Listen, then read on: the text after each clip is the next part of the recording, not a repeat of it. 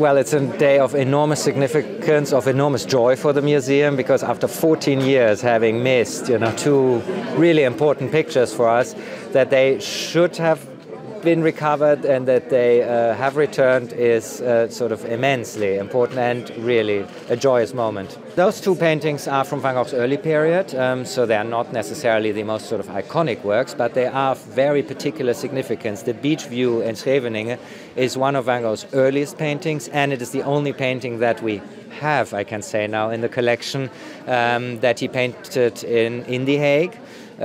So it was a major gap when that picture was missing. And the other work, the church in Nuenen, where his parents lived, he had painted as a gift to his mother.